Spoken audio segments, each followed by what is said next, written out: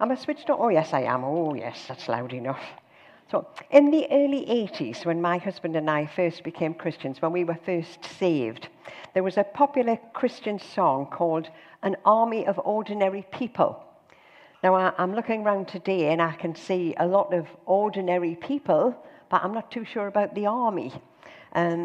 It could be that it's an underground army, just infiltrating quietly into society at the moment.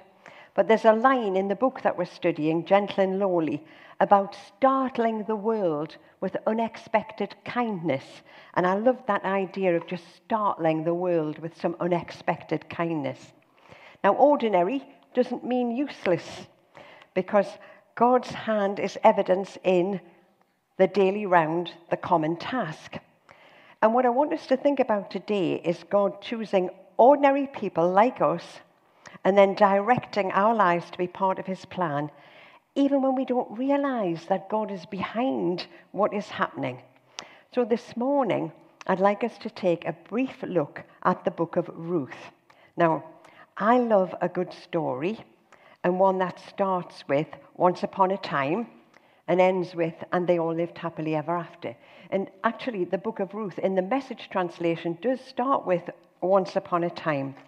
Now, it's a story of hardship and tragedy, but with a happy ending. The book of Ruth has all of those ingredients. Now, the book opens with, in the days when the judges ruled. Now, in the nation of Israel, this was a time of moral chaos and national instability. Sound a bit familiar? Sound a bit like the world today? The book of Judges ends with the words, in those days Israel had no king, and everyone did as they saw fit. Then we turn over the page to the book of Ruth.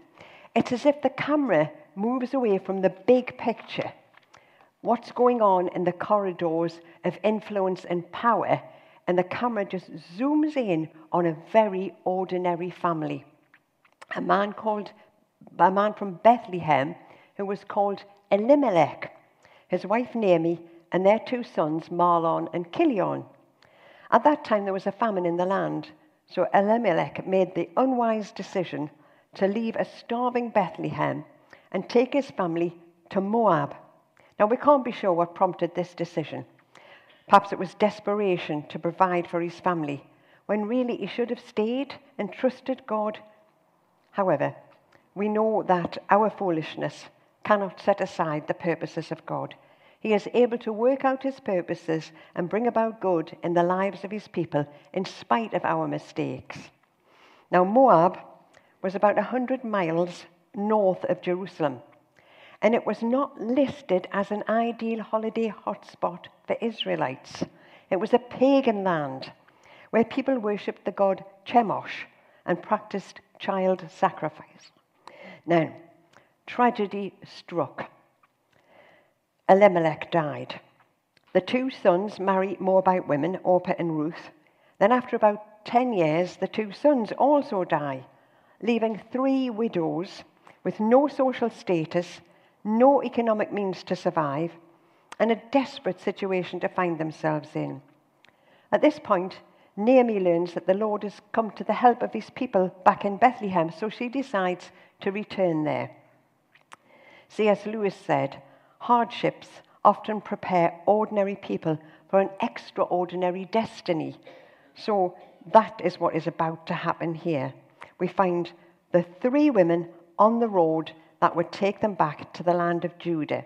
And I'm going to read from verse 8 to 15. Then Naomi said to her 2 daughters-in-law, go back each of you to your mother's home. May the Lord show kindness to you as you've shown to your dead and to me. May the Lord grant that each of you will find rest in the home of another husband. Then she kissed them, and they wept, and said to her, we will go back with you to your people. But Naomi said, return home, my daughters. Why would you come with me? Am I going to have more sons who will become your husbands? Return home, my daughters. I am too old to have another husband. Even if I thought there was still hope for me, even if I had a husband tonight and then gave birth to sons, would you wait until they grew up? Would you remain unmarried for them? No, my daughters, it is more bitter for me than for you, because the Lord's hand has gone out against me. Naomi urges her 2 daughters-in-law to return to their own mothers, and she's facing them with a choice, and it's a risk for them. They can either go forward with God and nothing, no guarantees in Bethlehem, or have everything physical provided for them in Moab, but without God. Now, there are times when we also have to make that choice.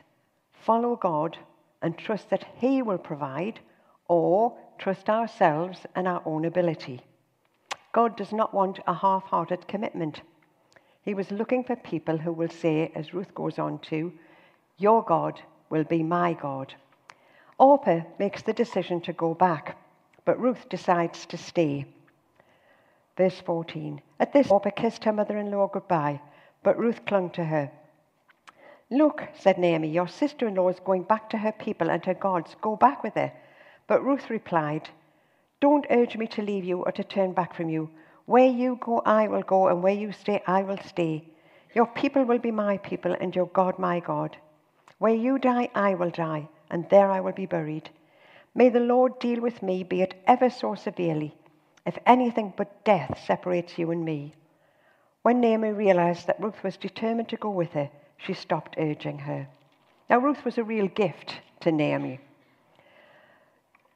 She was making that choice to trust in God, and they went back to Bethlehem. The people, when they got there, could hardly believe it was Naomi. If we read verses 20 to 21, don't call me Naomi, she told them. These are the people of Bethlehem, because they just didn't know it was her. Call me Mara, because the Lord's hand has made me very bitter. I went away full, but the Lord has brought me back empty. Why call me Naomi? The Lord has afflicted me. The Almighty has brought misfortune upon me. Now, I find her words very sad, because Naomi, the name means beautiful. But Mara means bitter. The Lord has afflicted me. Now, I think we can all appreciate how she would feel, because when you've had one tragedy after another that pounds your faith, it's very easy to lose hope. But let me read to you the words of the Heidelberg Catechism. I trust Him so much that I do not doubt He will provide whatever I need for body and soul, and He will turn to my good whatever adversity He sends in this sad world. He is able to do this because He is Almighty God. He desires to do this because He is a faithful Father. Now, that's what we should be believing, what we should be thankful for and trusting God with. But I'm sure that we have days where, a bit like Mara, call me Mara, days when everything's going wrong. I think sometimes I'm just having a little bit of a pity party, it's like, oh, call me Mara. But can you remember that little song we used to sing as kids? Nobody likes me, everybody hates me, I'm going down the garden to eat worms. Well, I have to confess, I do still occasionally have a worm-eating day. Not very often, I have to say. Days when I'm listening to the lies of the enemy instead of being thankful for what I've got. But moving on quickly with the story. Ruth isn't one for sitting about moping and feeling sorry for herself. She gets up, gets dressed, and goes out to find work. Now, God, in His laws, had made provision for the poor when it was harvest time. The poor could follow behind the harvesters and pick up any grain that was left over, because this was God demonstrating His compassion for the poor. Now, it's not by chance that Ruth chooses the field of Boaz to work in. This is all of God's leading. And Boaz is the hero of the story. He instructs his workers to leave plenty of grain and tells Ruth to stay in his field. He's kind to her, in spite of her being a foreigner, making sure that Ruth always has enough to glean. God is at work in every circumstance, whether we see it or not. Now, Boaz is an older man. He's a good man, and he's kind to his employees. When Ruth tells Naomi whose field she's working in, that's when Naomi's eyes light up, because she says, Is it Boaz then? He's one of our close relatives. He's one of our kinsman redeemers. And that's when Naomi decides to be a matchmaker and get Ruth and Boaz fixed up, telling Ruth in chapter 3 to wash and perfume herself and put on your best clothes. When Boaz goes to lie down to sleep on the threshing floor, go, uncover his feet and lie down. Now, that plan could have gone disastrously wrong. However, Boaz, our hero, is a godly man, a man of integrity, so he doesn't take advantage of the situation. Now, my late son-in-law, he used to tease me in a good-hearted way that I had fixed him up with my younger daughter. It's actually true, because when we were at the forward church, I asked the vicar at Christ Church if he could recommend any speakers for us, and he suggested Seth. After Seth came along to preach, and after chatting, I discovered he wasn't married. And at that time, my younger daughter was a nurse, but she was working in a residential home for severely disabled children in a small village down south, so she didn't have any opportunity to meet eligible men. And that was when I was a bit like Naomi. I invited Seth for lunch when I knew that Helen would be home. And then after lunch, my husband and I just had to pop out on some errand, leaving them alone. And the rest, they say, is history. But sadly, Seth is no longer here to tease me. But he left us 3 lovely grandchildren and some good memories. I like to picture that Boaz was a bit like Seth, a big man with a big heart. But according to Mosaic law, the kinsman redeemer has the right to marry the widow if there was no son. So that's what happened. Boaz, the kinsman redeemer, married Ruth, who then gave birth to Obed. Obed was the father of Jesse, and Jesse, the father of King David. And David was in the line of the Messiah. So Ruth, you see, this ordinary woman, then became an ancestor of Jesus, the Messiah. Because God, in his grace, drew her in. If we look at the end of the story in chapter 4, verses 14 to 17, the women said to Naomi, "Praise be to the Lord who has this day not left you without a kinsman redeemer. May he become famous throughout Israel. He will renew your life and sustain you in your old age. For your daughter-in-law who loves you and who is better to you than 7 sons has given him birth." Then Naomi took the child, laid him in her lap and cared for him. The women living there said, "Naomi has a son," and they named him Obed. He was the father of Jesse, the father of David. Psalm 30 verse 5 says, "Weeping may last for the night, but shouts of joy come in the morning." So whatever you're going through at this moment, there will be joy to come in this life or the next. As surely as he looked after Ruth and Naomi, he is looking after you. So what about us? Jesus is our kinsman redeemer. He is our brother, the only one good enough to pay the price for us. And we've been redeemed not with silver or gold, but with the precious blood of Christ. The story of Naomi, Ruth, and Boaz is a foreshadow of our relationship with our kinsman redeemer because we are the bride of Christ. In chapter 8 of the book, Gentle and Lowly, we learn that Jesus is able to save completely those who come to God through him. Bunyan, the old Puritan writer, based his book, Christ, a Complete Saviour, on verse 7 in Hebrews in chapter 25. If I can just turn to that one. Chapter 7 and verse 25. "Therefore, he is able to save completely those who come to God through him, because he always lives to intercede for them."